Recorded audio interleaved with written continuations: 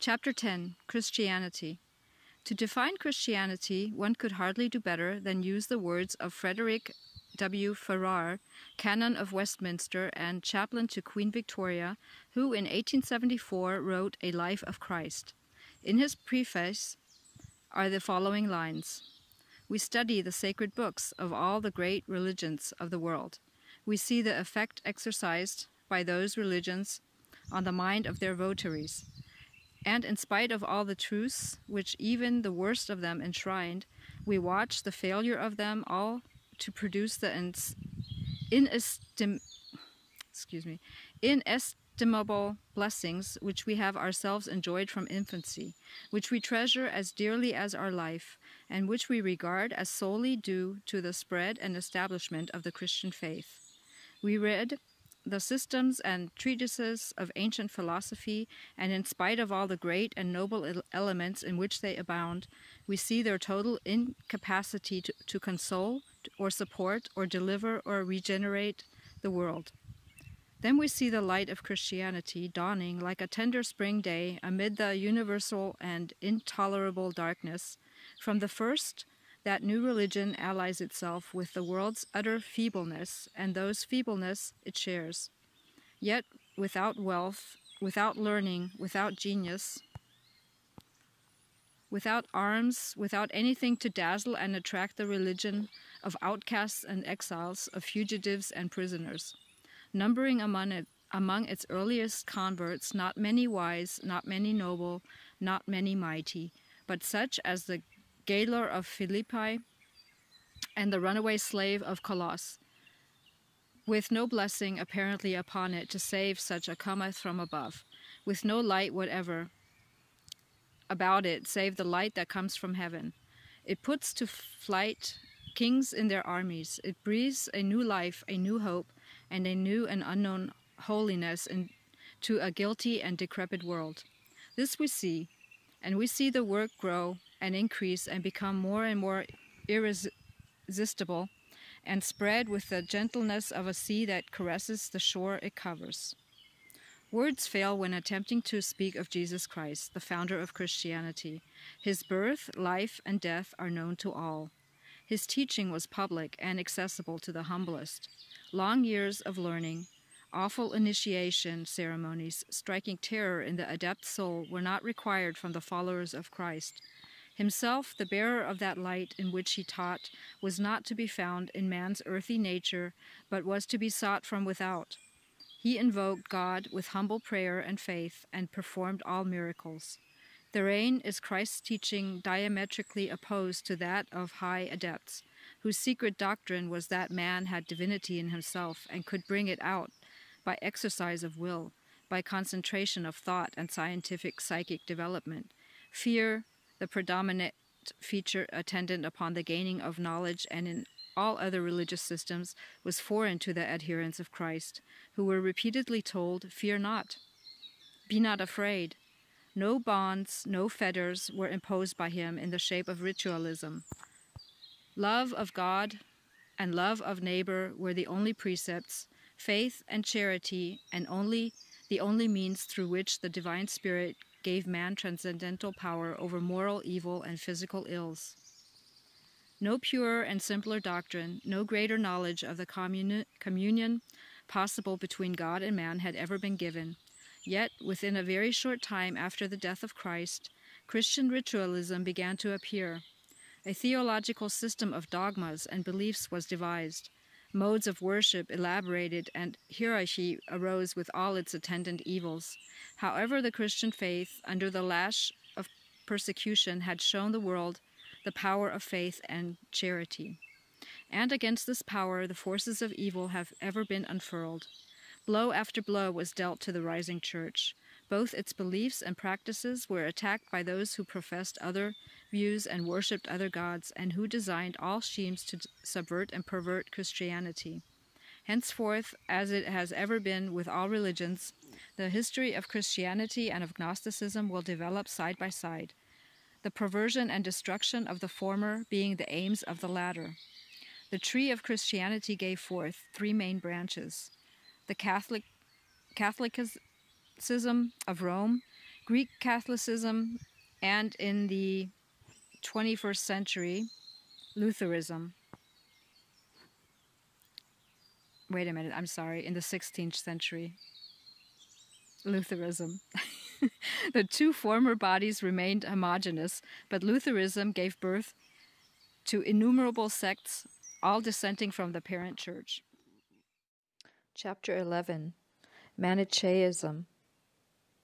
Manicheism is the religion of the followers of Manes, a slave who was sold to a widow who freed and adopted him, thus making him the son of the widow, a name which after him passed to all his followers and is still used in Masonic lodges.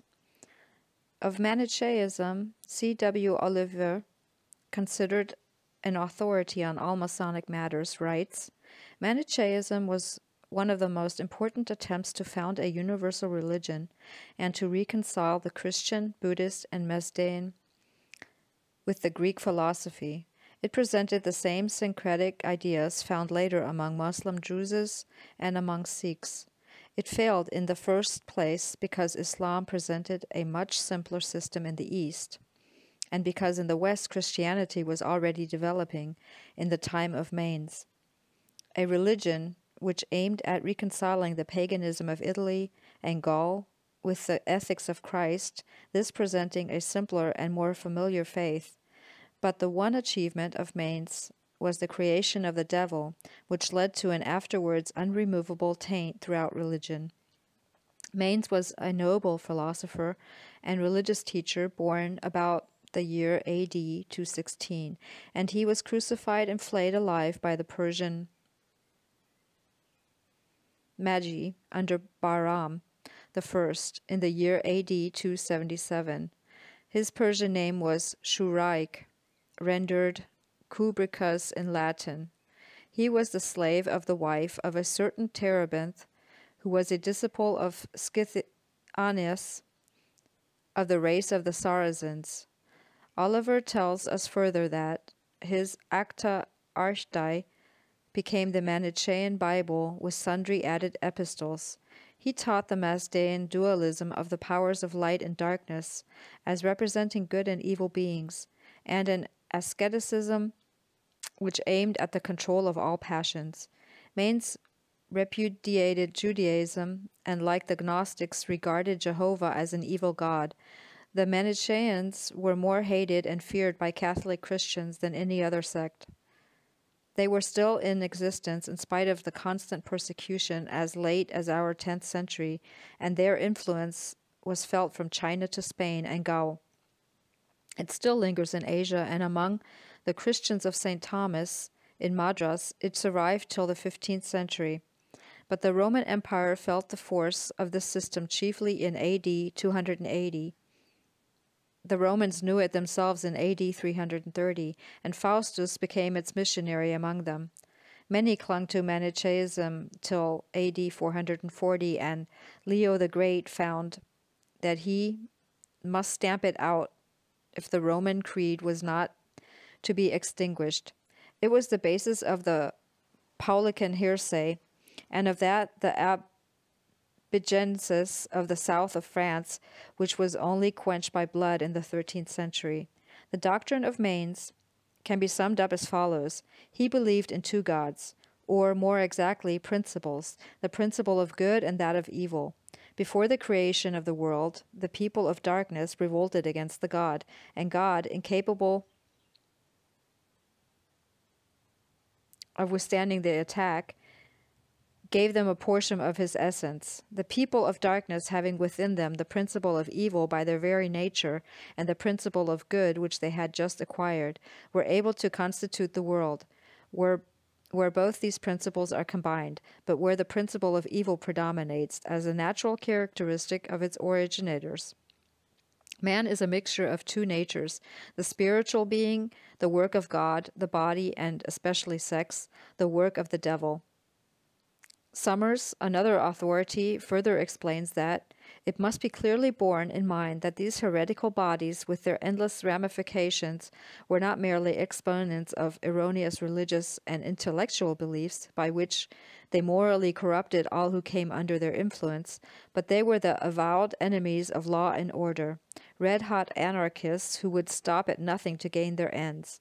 Terrorism and secret murder were their most frequent weapons. The Manichean system was in truth a simultaneous attack upon the church and the state, a desperate but well-planned organization to destroy the whole fabric of society, to reduce civilization to chaos. Manichaeism possessed its dogmas, liturgies, devotees, and churches. But again, to quote Oliver, first and foremost, among the manifestations of what had become devil worship, we find the Black Mass or Devil Masses of the Middle Ages, from which the ceremonial and ritual of black magic are derived. The principle which forms the very essence of the devil, the idea of opposition, also underlies the whole ceremonial and ritual of black magic and black masses. Such ideas as repeating prayers backwards, reversing the cross, consecrating obscene or filthy objects are typical of this sense of opposition or desecration, which is also recognized form of mental disease. The key word to the whole of the practices of black magic is desecration. Yet another authority not to be overlooked, namely Abbe Baruel, author of Memories pour Savieux, I'm going to butcher this. Why can't they just say it in English? De Jacobinismus, shows the remarkable analogy between the dogmas and rituals of Freemasonry, Templarism, and those of Manichaeism. Grades concur in number and signs are identical. The mourning for Jacques Molay is a ceremony analogous to that practiced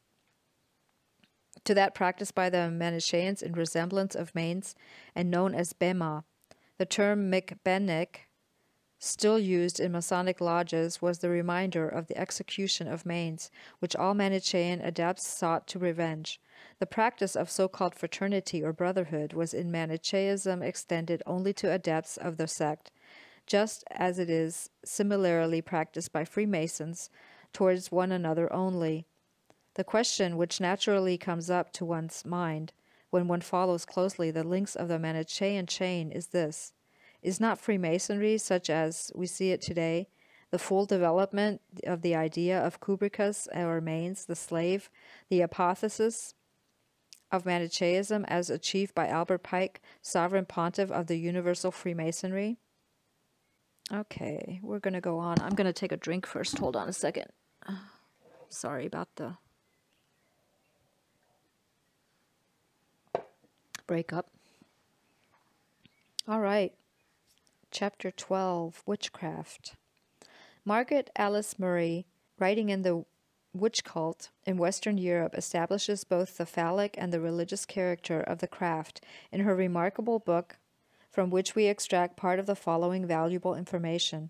The deity worshipped by the witches was in some cases Lucifer, as the good god, in opposition to Adonai, the Christian god, in his character of the benefactor of humanity, and in other instances Satan, the same spirit as the principle of evil. This is evident from the various references to their deity adduced in the trials of persons accused of this heresy. In both cases, however, the devotees, whether of Lucifer or Satan, were obliged formally to renounce Christ, the Holy Ghost, and the Christian God, before embracing the devil faith, which was the logical outgrowth of the Mazdaean Manichaean dualist doctrine of the double divinity. The god of the witches seems to have been generally represented either as the double-faced god Janus or the goat-headed Baphomet. Excuse me. The latter variously modified, but usually bearing between the horns on its head the phallic emblem of light-hearted candle. Esoterically, this candle symbolized the sex force, or kundalini, risen to the pineal gland. Cotton Mather stated that the witches form themselves after the manner of congregational churches, and M.A. Murray gives the following description of their leader. The chief or supreme head of each district was known to the recorders as the devil. Below him in each district, one or more officers, according to the size of the district, were appointed by a chief. The officers might be either men or women. Their duties were to arrange for meetings, to send out notices, to keep the record of the work done, to transact and the business of the community, and to present new members. Evidently, these persons also noted any likely convert, and either themselves entered into negotiations or reported to the chief, and then took action as opportunity served. At the esbats, the officer appears to have taken command in the absence of the Grand Master. At the Sabbaths, the officers were merely heads of their own covens, and were known as devils or spirits, though recognized as greatly inferior to the chief. The principal officer acted as clerk at the Sabbath, and entered the witch's report in his book. If he were a priest or ordained minister, he often performed part of the religious service. But the devil himself always celebrated the Mass or sacrament. From Le Moine in La Tradition, published in 1892, we learn that the garter is the distinctive mark of the witch leader, for a woman shared this honor with the Grand Master, as the Grand Mistress in some cases occupied the office of deacon.